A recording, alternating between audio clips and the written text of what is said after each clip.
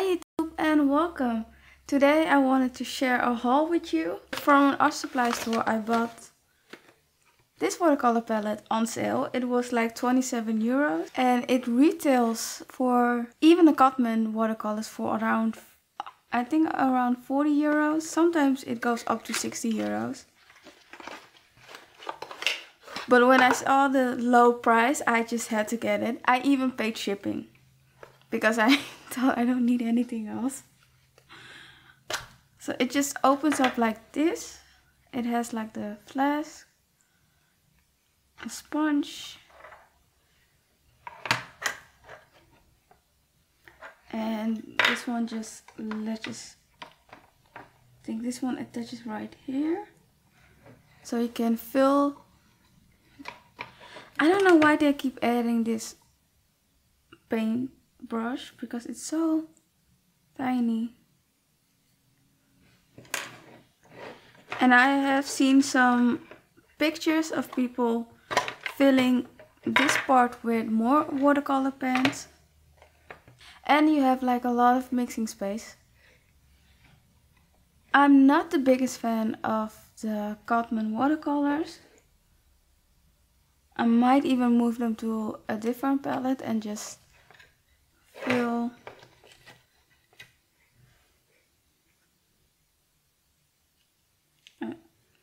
Wait, how?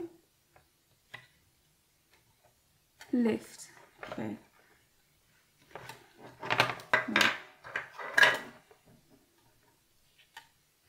Oh, so you can access all the half pens. So I think of moving these to a different palette and filling it with different watercolors. But I think this is like a very handy, all-in-one, very compact travel palette. Oh, so I think this is a handy little travel watercolor palette. It has even a thumb ring so you can hold it. But I'm very happy with this purchase.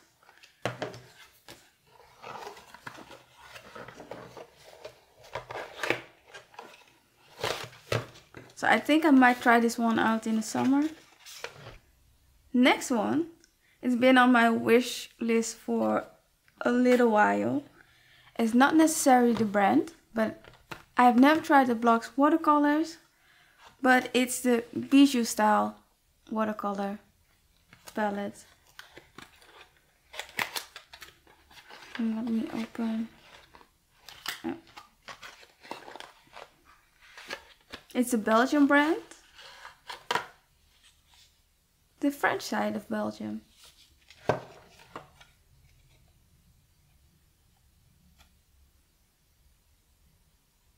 Okay.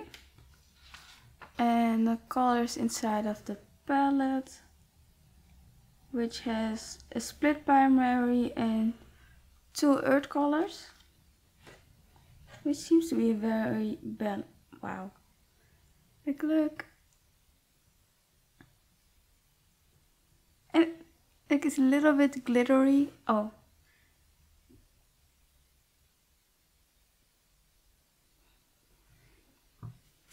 Well, let me just. I just moisturized my hand, so.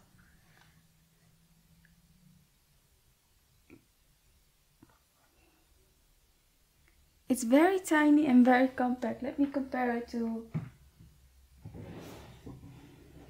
a 12 pen palette. Like it's 2/3.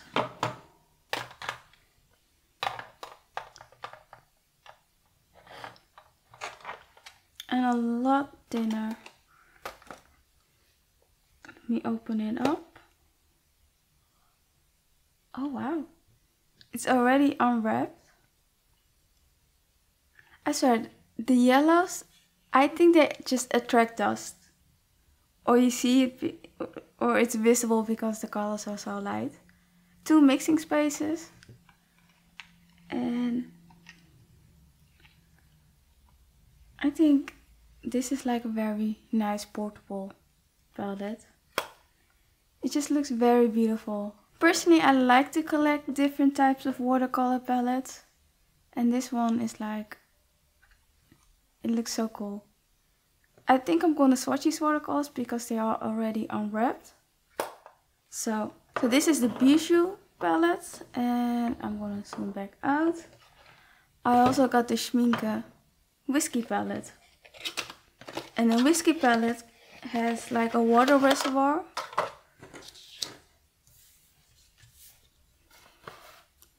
So it's the same or similar size, but it comes with like a water tank. So it's thicker in comparison, but it has like the same style. So let's take a closer look at the Schmincke version.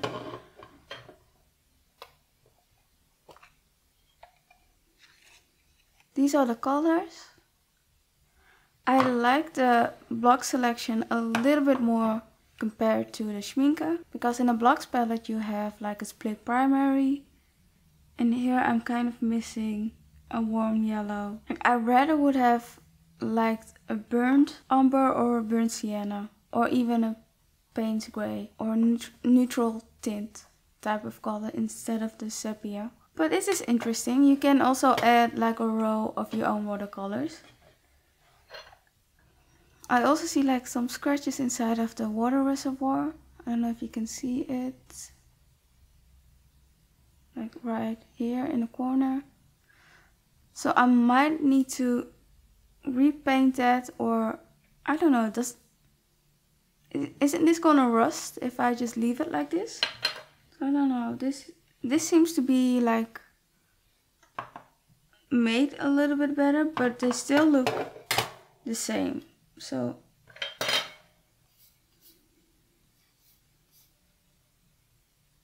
this one is also very dusty inside.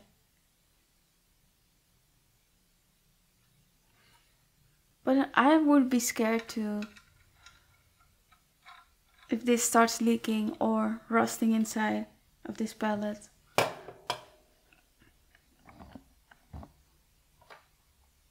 So if I would be traveling, I'd rather take the Craftamo travel palette instead of the Schmincke one. So this is more like a collector's type of palette that I got, and you can just put the water tank or bucket right on the side. You can, I think, like hold it in your hand, mix it and paint like that. This one was on sale, and so it was a bit cheaper than the Blockx palette. But I'm glad to add these to my collection. I think I will use this one because the colors just look beautiful. So I'm gonna swatch these colors. So at the end of last year I also picked up this watercolor palette, which is the Academy Slim watercolor palette. It also contains 12 Academy watercolors. So this is the Schmincke Slim, I think it's called the Slimline watercolor palette. So it comes like with a lot of tiny mixing spaces and 12 watercolors. It's like the half size of the 24 palette. But this one also has the enamel chipping. And I think I'm gonna repaint it or respray it before I start using this palette, because I don't want my palette rusting away within a year. But in this palette I decided to put the Michael Harding watercolors, which are beautiful, vibrant watercolors. And I will do a separate video about these watercolors. So far I really like them. They are very pigmented watercolors. And I'm just I found this to have like an interesting shape, so that's the reason I picked this palette up. A little update on the Cast Art Travel Set watercolor palette. I still haven't used this palette because I just don't like the fact that there are 18 watercolors and just one large mixing space. So I think I'm gonna modify it before I start using it. But I don't know. I don't feel like using this watercolor palette and I don't know what it is. But I really should try this palette out because it's a slim, very tiny, compact watercolor palette. Like, it's a little longer but slimmer than the Blockx Winsor palette. So it's still on my list to try out, but it's not that high up. So I also got the Sarah Burns Studio x Craftamo brush set, which is mainly meant for gouache, and it contains a lot of flat brushes. Like, look at the beautiful artwork. You can even see like the texture of the watercolor paper and the nice brush strokes. Like, she's really amazing. Even the back side. Let's open it up. Like, wow. I'm really gonna save this box. It also comes with a print with, I think, information on the brush. This set comes with 7 brushes and it was priced really well, and it had a lot of flat brushes, which I'm like, add to chart, and it looks beautiful, like a matte turquoise with a black ferrule. It has like 2 round brushes.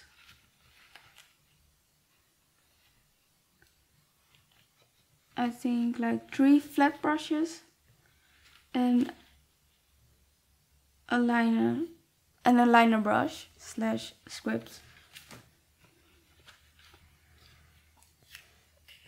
The brush hairs are a bit on the longer side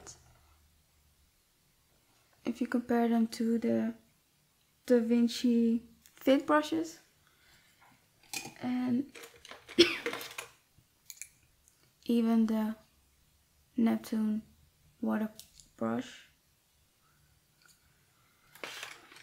I think it's close to, no, it's even longer than the Pro Arte brush. I'm really excited to try these brushes out and improve my gouache paintings. I'm normally not a landscape painter, but I am interested in doing that. So that's the Sarah Burns Studio brush set. I think we should swatch these colors. I really want to see how they look like. I'm just wondering if the names are on the palette. How do I? Oh yes, the names are on there, like on the back. So that's really handy. More brands should do that. Just don't know why the names are. Oh, it's the French name and the English name. Okay.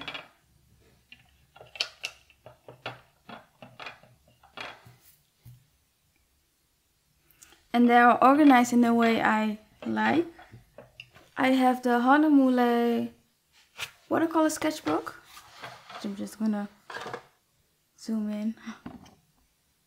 Oh, by the way, I did this like quick painting with Michael Harding watercolors, and this is the cobalt teal and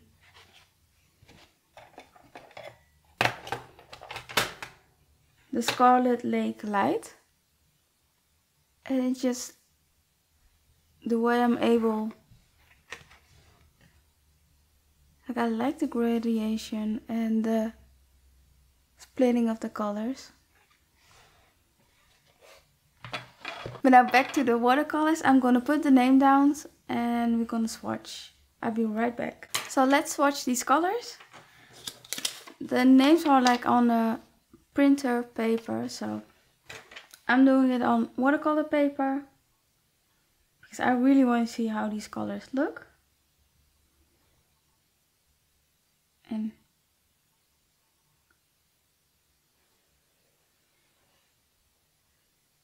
oh wow. I'm gonna put the pigment information, if I can find it, on screen.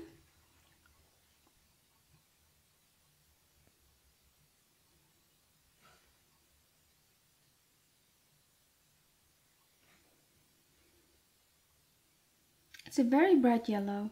I don't know if this is like a lemon yellow, like a PY3, or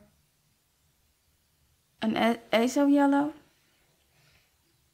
But you find out, and I will find out. Like a nice warm yellow. Pyrolo red.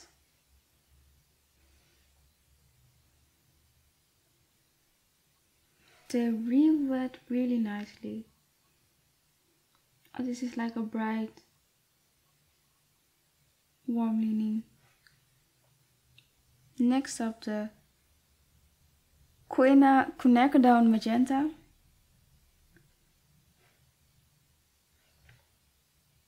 Oh wow.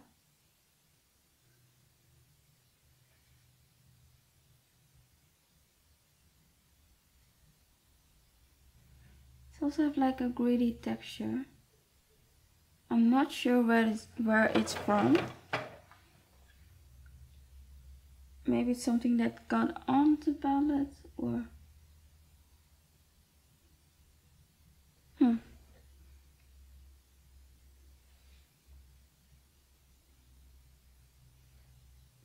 Next up, ultramarine deep.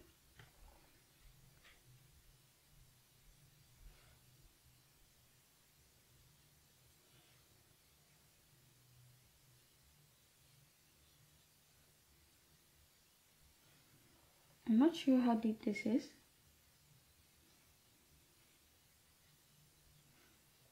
Primary blue,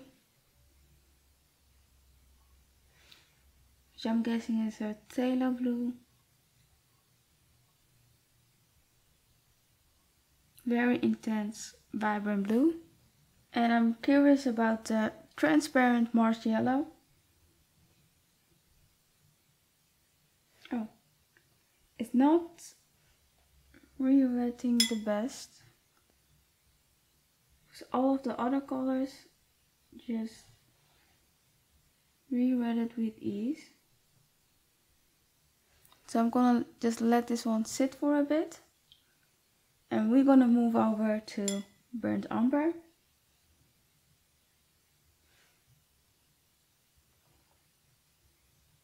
Which looks a little bit weak.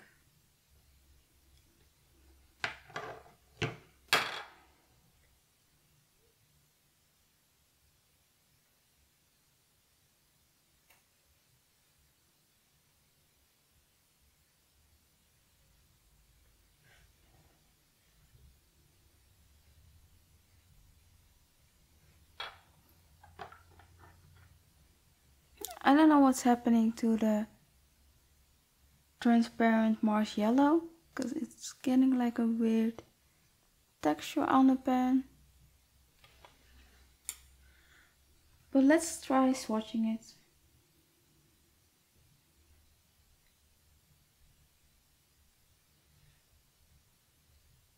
Yeah, I don't think this is how it's supposed to look.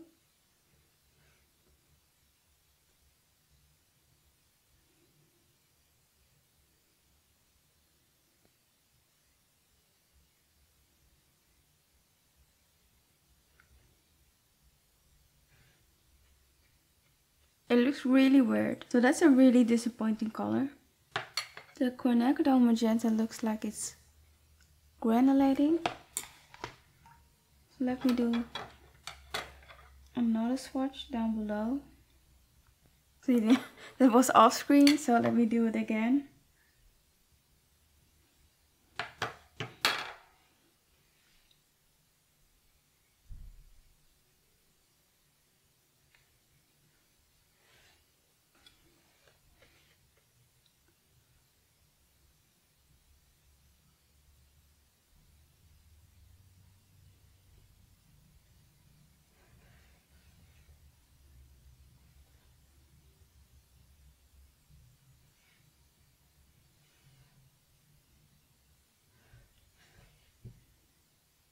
I'm gonna try swatching the Quin Magenta from Schmincke. Maybe it's the paper.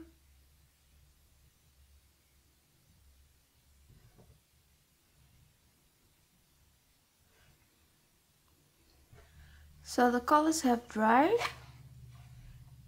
The Quin Magenta has like a really weird texture, like that it isn't finely milled. Like I did it on the Stonehenge watercolor paper. The burnt umber just seems to be a little weak. And the transparent marsh yellow also has like the weird gritty texture. And I tried it again with the Quin Magenta. But I'm really surprised about the magenta color. This is like next to the Quin Magenta from Schmincke. Like you see just tiny bits. So it's weird. Especially next to the Pyrolo Red. Because that's a smooth watercolor and then you have like a gritty Quin Magenta. So like 5 of the 8 colors work really nicely, but at least that's my first impression. The transparent marsh yellow and the Quin Magenta are really disappointing, and the burnt umber is on the weaker side. So, well, that's my first impression on the Blockx watercolors. Not at all what I expected.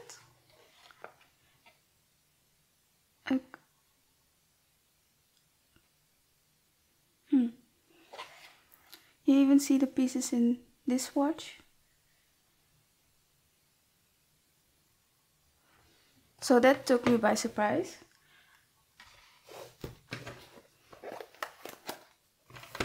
So that was the haul. Thank you for watching and I hope to see you in the next video. Subscribe if you want to see more from me and like this video if you like these types of videos. And I will see you in the next video. Bye bye.